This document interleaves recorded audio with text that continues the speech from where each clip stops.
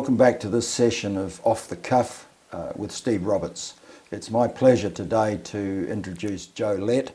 Welcome, Joe, to this discussion, and looking forward to talking with you about the Steve Roberts, and particularly in this session, the 1970s, the Coleman, Suzuki, yourself, Steve Roberts and Dickie Lawton, the incredible efforts that you guys put together.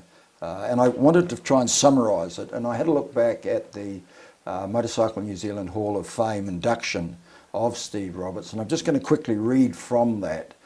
Steve was inducted into the Hall of Fame in 2017, and this is what was said, amongst other things. In the late 1960s and early 1970s, Roberts turned his attention to road racing.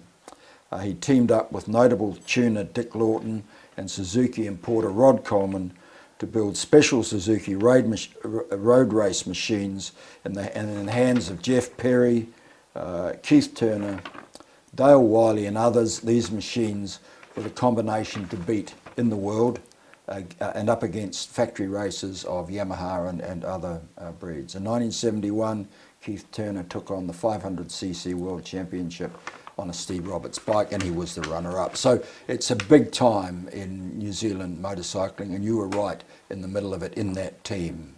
So how did that come about, Joe, for you? How did you find yourself there? Well, I'd started as an apprentice with Colemans in '61, and just things. Obviously, in those days, you couldn't buy a factory racing bike. So they had to be modified from street bikes, and the likes of the T20 Suzuki and the T500, they were all started off as road bike motors and then heavily modified. And Dickie Lawton was a real master. He just went to levels that other people had never seen, and his things used to fly, no doubt about it. Yeah. And your role in it through that 70s period, you were riding, you were putting them together, you were helping putting them together, you were doing the operations side, weren't you? Well, yeah, I helped Ron in '69 with this bike here behind us. Being Ron Grant. Ron Grant, yes. When he first came in '69, Rod had seen him riding in the States, and he obviously said he had some talent, so they negotiated a deal, and Coleman's brought him down here in '69. So, and I helped Ron unpack that bike in '69, just prior to the Boxing Day race at Wanganui. And from there, I actually built up 5 of these, and a couple of 500s. They were a lot of work, and then Dickie did all the motor work and things like that. But yeah, it was some good times. Big time, yeah. So we're talking two-strokes, of course. They're all two-strokes. All two-stroke era. And prior to that, you'd been in the English era of riding the 4-strokes. I had a couple of 7Rs, a long stroke one and then a short stroke one. And then I got a 500 Manx Norton. And we all thought those were the bee's knees then. But when these two-strokes turned up, you didn't have to have 500cc to have the same, very similar sort of performance. Yeah, sure. And this is a 250 here. This is a 250, yeah. So a 250, 500s, 750 two-strokes. Suzuki engined. Yeah. Well, the 750 came a little bit later, but the 250 first, that's actually a '67 model road bike that was made from. Right. So just much modified from an ordinary T20 road bike. Obviously the 500 was from the T500, which came out about a year later. And then, so it was, and Ron Grant, when he came to New Zealand in '69, he really changed racing after that date, because he came wearing coloured leathers. Everyone was in black before that. And it really lit the scene up, and I think it was probably the biggest time of all for advancement in road racing in New Zealand. And that led through into the Marlborough series, which was huge, wasn't it? That was huge. We had, you know, there's even had like chaps that had world champions come here. Yes. We had one time, Marco Lucanelli. Yeah. We've got a good photo of him still upside down on the overhead bridge at Wanganui. Oh, yeah. And the next year he's world champion. Yeah. So that was big stuff. Yeah. And the likes of Warren, the late Warren Willing, Greg Hansford, and all those. Ron Grant, Pat Hennon. Pat used to come and stay with us each year. He was, you know, he was another world beater. Yes. And of course, Jeff Perry. Tell us a bit more about Jeff, because Jeff, we lost Jeff in the 1973. I think, yes. Yeah, so a lot of viewers would probably not know about him, but it would be worth just giving your involvement with Jeff Perry, because he was huge, wasn't he? He won the American Championship. Jeff was a young fella that I first met. Well, when I say young fella, he wasn't that much younger than us, you know, but we always called him a young fella. But he came down just out of school and he rode a T20 road bike down, and he'd had that T20 at Whangarei, and he won races on that, just a road T20. And he certainly had a future. Of course, his father was, about 41 times New Zealand champion. He was the man, wasn't he, in earlier times? Len Perry, yeah. And Jeff came down and spent a bit of time working at Colemans, like they did in those days. They'd come and work at the distributors for a while supposedly to try and ingrain something into them. But Jeff just wanted to be a racer, obviously. And he was damn good. And the good thing was he actually ended up staying with us, with my wife and I, in Wanganui for about 10 months. He lived with us. So we got to know him really, really well, and we'd stay with them in Auckland, and he'd always be down with us, Yeah. Joe, that's the two-stroke era. Yes. And before that, as I said, you've got the traditional English four-stroke era. So what was it like riding the two-strokes successfully?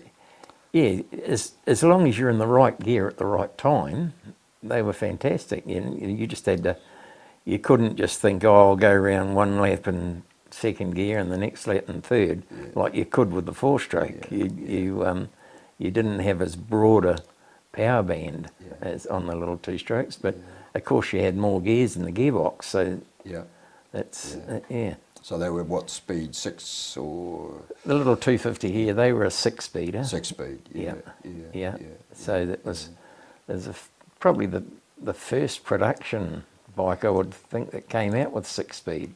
The little T20, that was a stock production motor, whereas the T500, when it was converted, had its own special close ratio clusters.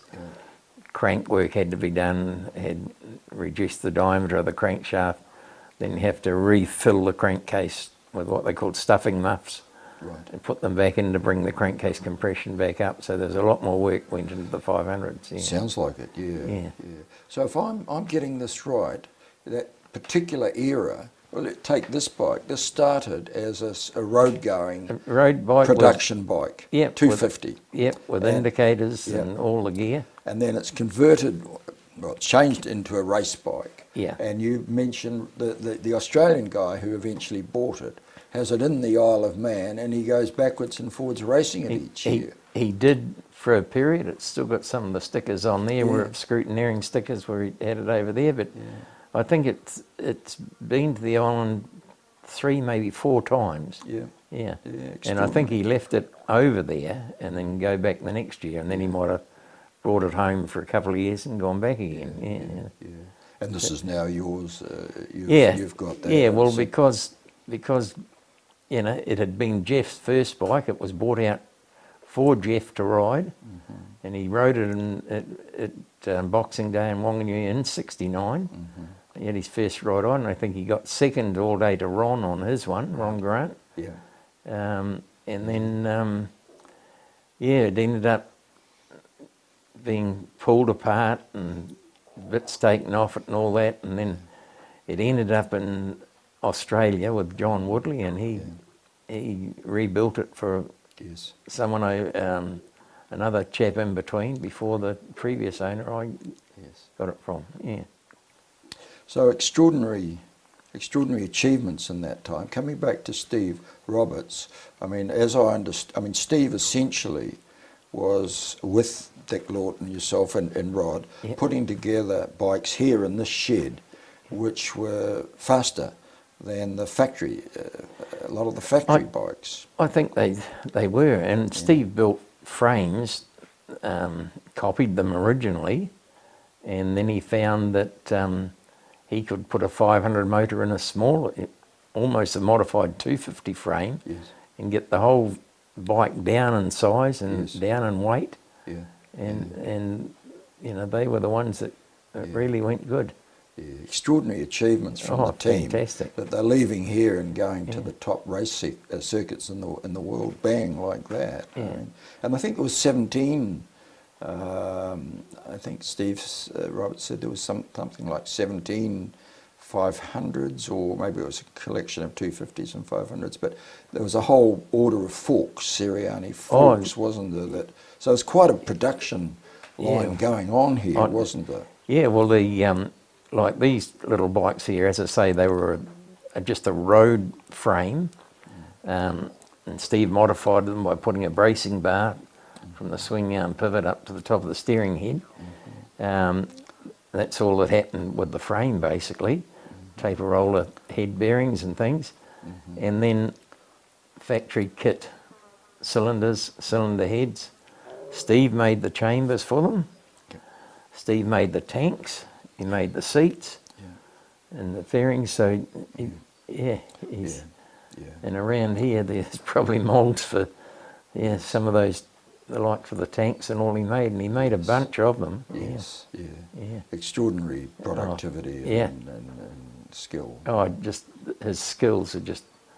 Can I take you back a bit to the beginning of your relationship with the Colemans, and use this opportunity particularly to just get your observations on the person who really started it all, and that's Percy Coleman. And I would imagine that Percy was a big figure. He was around there when you started and would have been a major influence for you. Bob was running the workshop, and every afternoon late 3 o'clock on, Mr. Percy Coleman would turn up.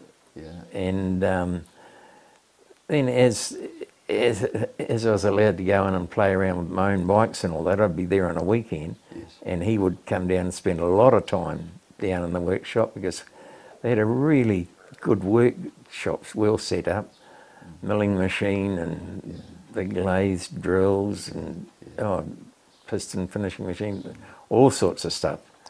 Because he was a fantastic old fellow, and he had a crude sort of a dyno, and not telling you how many horsepower exactly. It had like a big propeller type thing on it, and they'd shift the weights out on it. And the further the weights went out and still hold the revs, he knew that motor was going better. So, and that's how he used to make the pistons and all for Rod's bikes and all early before I started. Really? But there was still a lot of those old pistons and all laying around the place that he had made and all that. There's one great story. One time, perhaps one of the weights wasn't tied on, and he was sailing the old thing up one night, revving the hell out of it, and it shot one of the weights out through the roof. Really? The old workshop. So we're talking real number 8 wire stuff, aren't we? But that's how it was all done. No, huge dynasty, and he was the starter. And I just picked up another old newspaper. Actually, it's I think it's dated November 1930. And in it, it's a photo of Percy Coleman and saying he was winning everything on the Harleys, and this is advertising a company in Christchurch back then. But he was a world champion, and yeah. And it took the boys years to even equal. I think Bob equalled his lap times around the mile grass, but Percy, and he only had one eye, believe it or not. Yeah. Oh, he did. Yeah. That's right. Yeah. He'd lost an eye as a young fella in a workshop accident. Yeah. But what he just, no, he really, he always told me when I'm sweeping up as an apprentice boy, he'd come and tell me, now you sweep up to the rubbish bin and you sort everything out. You don't just get the, then throw the lot out, because some of those nuts could be used again and the odd bolt could be used again. And he did tell me early on, he said, you just make sure you look after the pennies and the pounds will look after themselves. No, he was a great old fellow. Huge figure. Oh, definitely, the man in Wanganui, I can remember my father talking about him, and those shots of him in the 1920s and 30s in America racing is astonishing. Well, on some of the Saturdays when I'm down there working on things and he'd be doing something, then he'd start talking and I'd ask him questions about the old days. Well, how hard were the tracks? You know, you didn't have suspension and all that. And he said, well, on some of the worst tracks, he'd have to bind his thighs up, like bandage his thighs up, and he would be bleeding at the end of a race. Wow.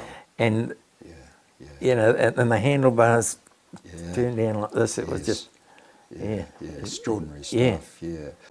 So what do you think was the highlight of your racing experience for you? In early days, we'd take a couple of bikes, and Dickie Lawton would come up to Wanganui, and I had a big van, and we'd load all the gear and go to Pukekohe, and Jeff would be there, and I'd be there on one bike.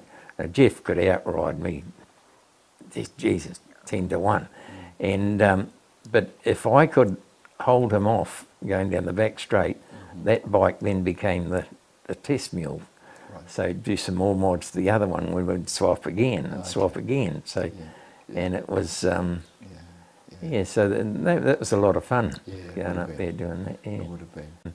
I did actually ride John Woodley when he got a RG 500.